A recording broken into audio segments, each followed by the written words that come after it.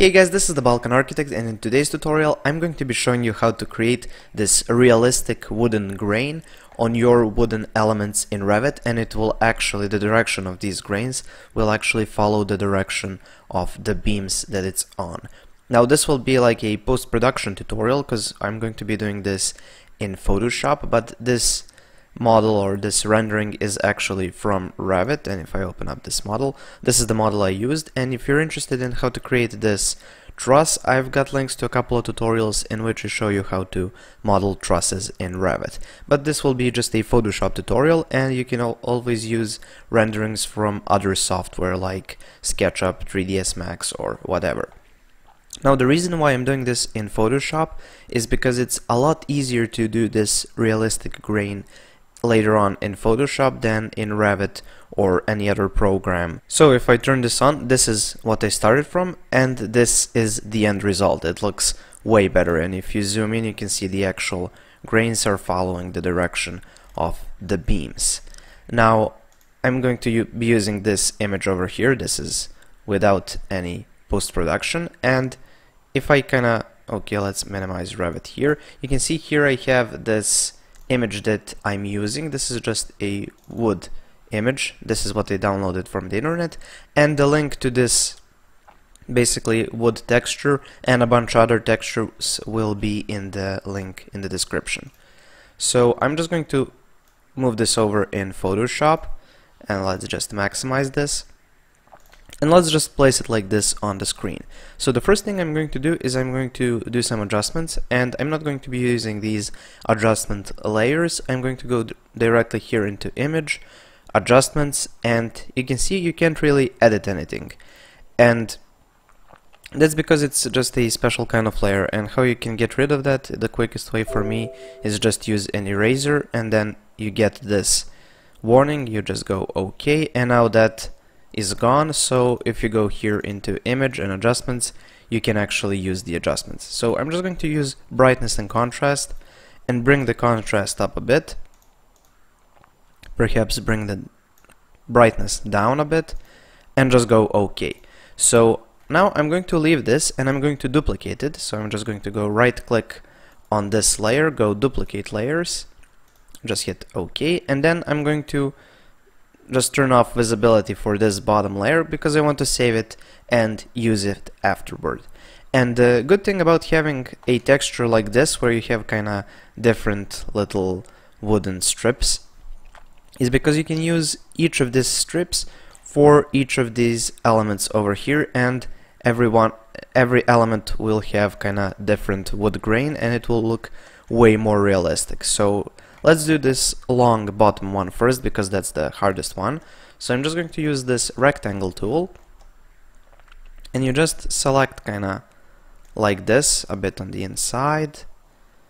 You go all the way out over here, and here I kinda capture this black part. So I'm just going to call the control or go here to and select this subtract from section, but I prefer holding just the control, and then I'm just going to subtract a couple of millimeters so I don't catch that black part.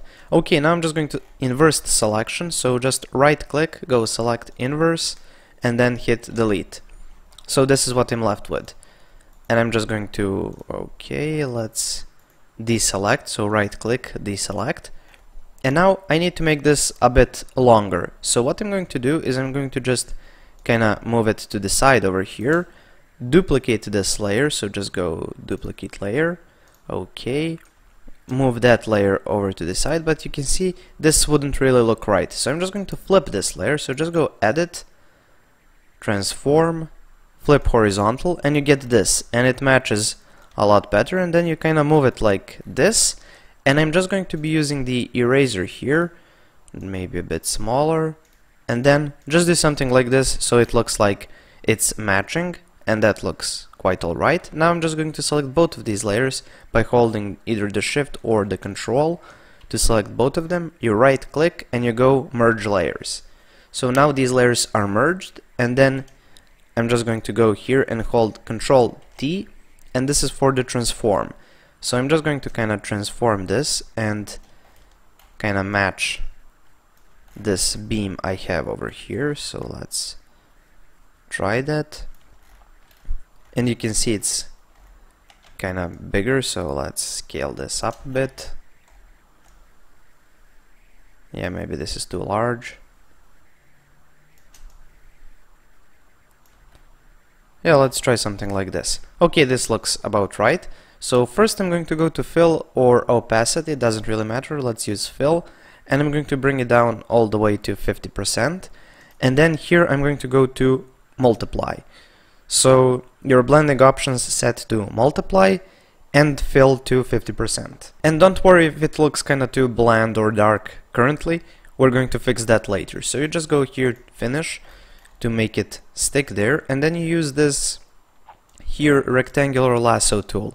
Now if you've got just this lasso tool to select, long press or hold the click and you go polygonal lasso tool.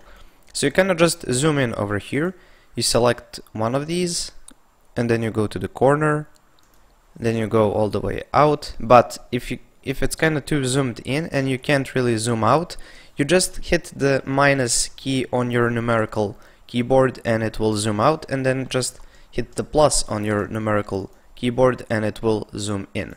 So let's just select this and let's finish the selection, and you get something like that. Now you inverse the selection, just right click, select inverse, you hit delete, and there you go. So we have this part and you just right click and deselect. Now let's do the bottom part over here. So I'm going to go again here to this wood grain, right click, duplicate layer, okay, turn this layer on, and let's select other one, perhaps this one.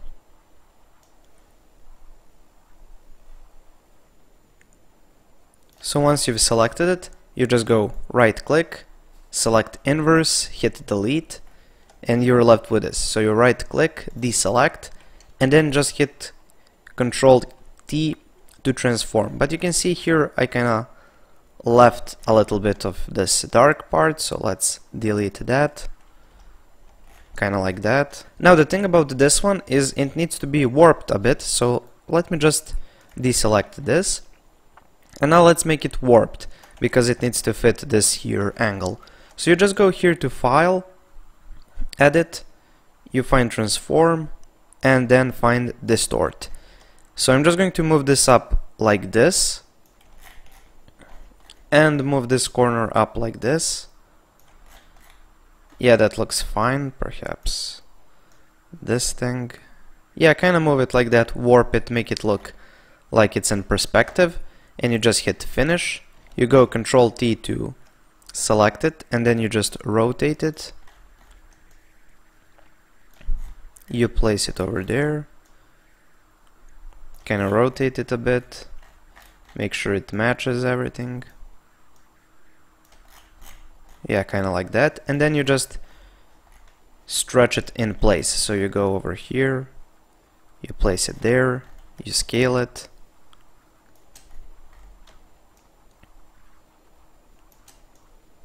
Yeah, you get something that looks like this. Now you go here, and for the blending options go to multiply. Here for the fill, let's type in 50%. Go finish over here, and then let's just trim it in place. So again, use this polygonal lasso tool. You hit here, select this, kinda hit minus on your numerical keyboard a couple of times to zoom out. You zoom in by hitting the plus. You go over here, minus, plus to zoom in, and you select it. You go right click, select inverse, oops, right click, select inverse, delete, deselect.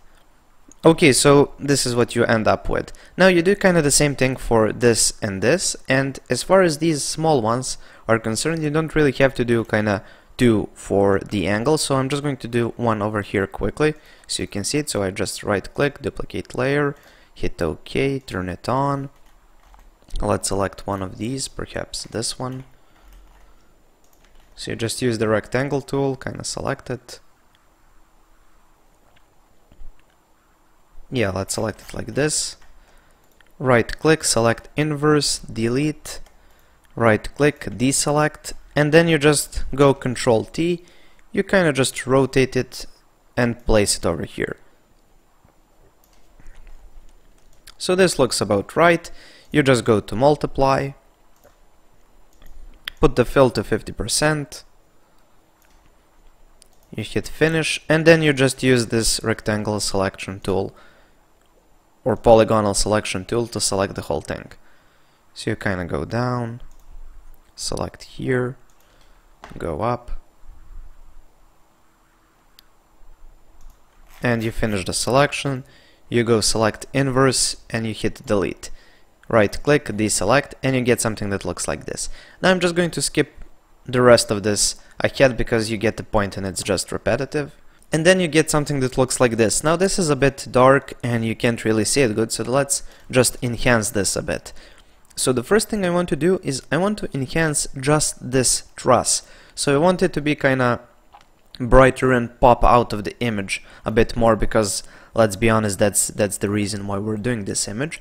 So how to do that? I'm just going to turn off this background layer or our image layer, and you're left with this, just the textures we use.